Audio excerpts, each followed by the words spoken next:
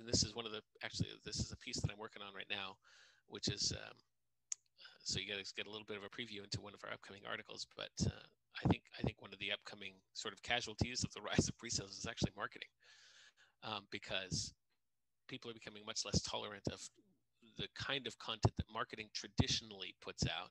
And people have been talking about this for a long time. This is just an evolution. This is just it coming into the B2B space, because in B2B software marketing, people still are intent on putting a lot of motion graphics and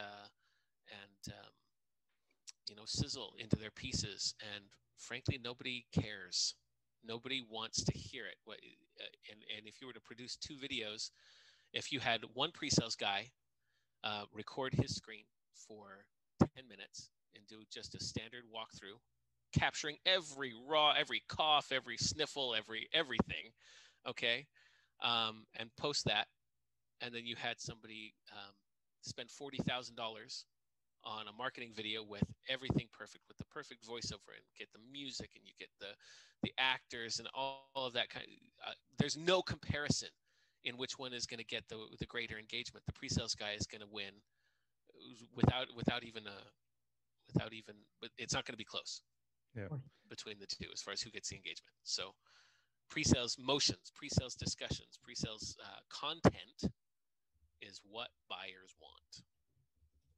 Seems to be like, even just in that example right there, with having the more human or having the more raw video, I suppose. We talk a lot also on the show about just the effectiveness of sales engineers being human and just being personable, particularly for those that are super technical, just to kind of open up a little more in the effectiveness of that. But then even just in your example, just the fact that, or rather when a person or when a prospect is able to connect with, a vendor or a person on a human or at a human connection, just your chances, I'd imagine anyways, of being able to close that person just skyrockets, just due to the fact that you've bonded or connected with them more so than a perfectly curated marketing.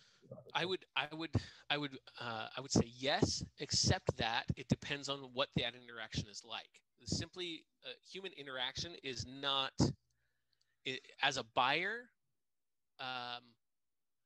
if buyers were craving human interaction just for the sake of human interaction, then they wouldn't be doing all of their research before they come to you, right? They really like to self-educate. It's not that they don't like human interaction per se, but they want the right kind. They want high value human interaction. If I'm going to go and talk to somebody who's at this organization, I want to make sure that they are making good use of my time. Does that make sense? So, for instance, this is why you'll find, and tell me if you do not find this, but it seems to me pretty common, that you'll find that by the time you get a meeting as a pre-sales rep, by the time you get a meeting with a prospect, they're not always particularly receptive to your discovery efforts. Right? They've just gone through several human interactions that qualified them, and they really just want you to show them what they want to see. Right? And this is kind of what you were talking about a little bit earlier. So